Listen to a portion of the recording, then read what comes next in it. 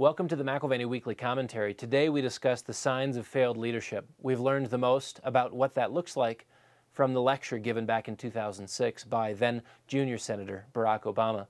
We then look at Debt Ceiling 101. What are the basics of the debt ceiling and how many times has it been raised? Let me give it away. 107. Next, we look at the transitions both in China and in Europe, a continuation of themes that we explored in 2012, with crunch time being in China as we head towards the end of the year.